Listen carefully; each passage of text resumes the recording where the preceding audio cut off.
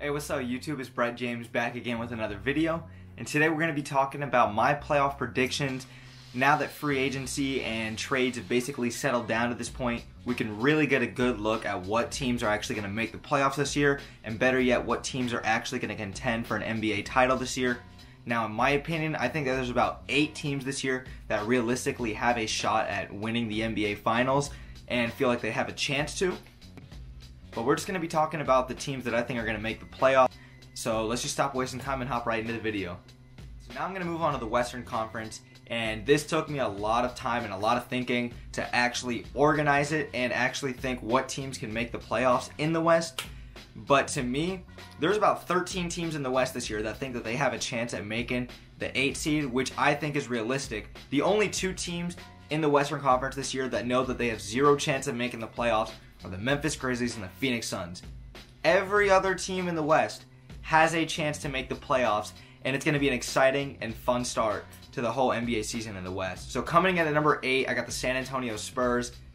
This I only picked just because Murray's coming back off injury, Looney Walker's going to come back into his second year, and Greg Popovich is arguably one of the greatest coaches of all time. The Spurs are just a well-run organization.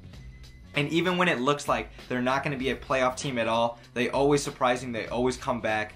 The San Antonio Spurs still have DeMar DeRozan, an all-star level guard, LaMarcus Aldridge, one of the better power forwards in the league. I have high expectations for DeJounte Murray, who was supposed to have a breakout year this past year, and he ended up tearing his ACL, so I expect him to come back healthy and do very well in Popovich's system, and I expect the Spurs to edge out an 8 seed in the West. Alright, coming in at number 7, I got the Houston Rockets. Now, I know I'm going to take a lot of heat for this, but I want you to hear me out. I know Russell Westbrook and James Harden are 2 of the last 3 MVPs in the league, but I don't know how I feel with them both being number 1 and number 2 in usage rate, and both being top 5 turnover machines in the NBA.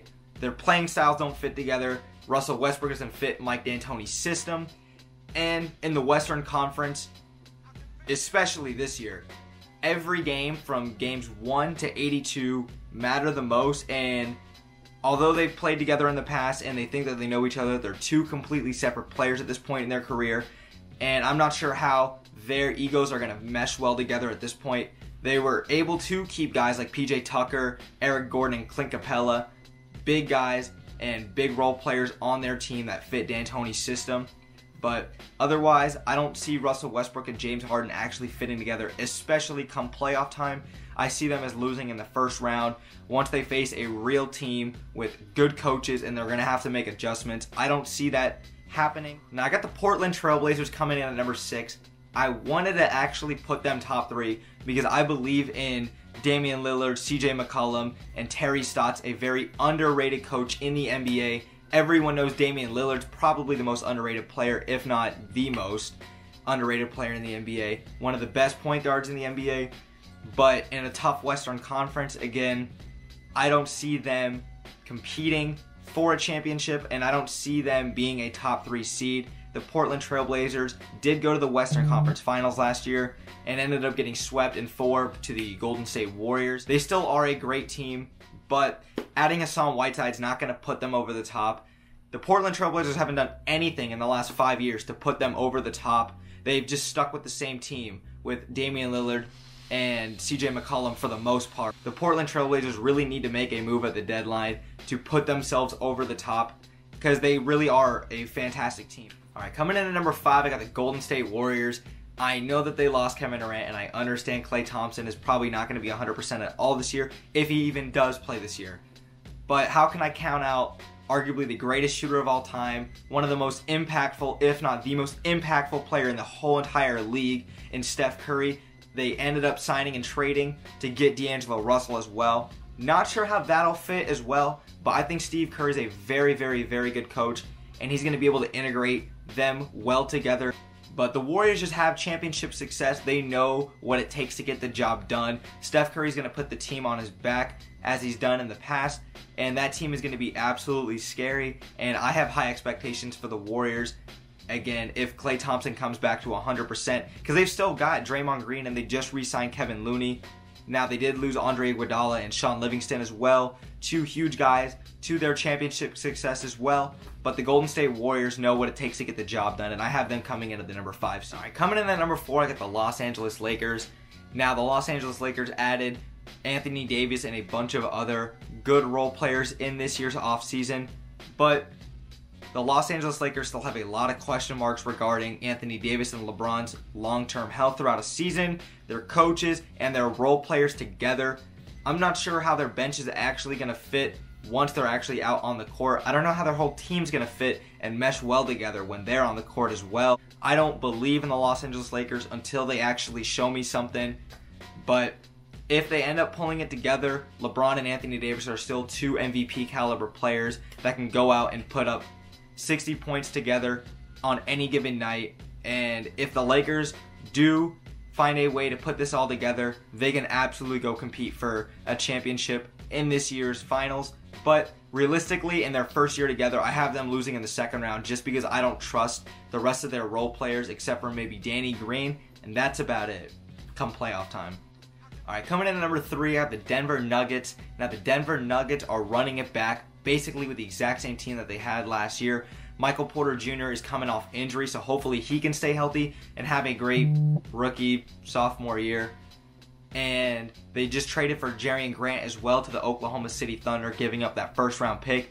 Nikola Jokic is still an MVP caliber player, one of the best centers in the NBA, made All-NBA team as well. And Jamal Murray's a great young and up-and-coming player, Will Barton, and they've still got great pieces to go along with their team. Paul Millsap is a great veteran.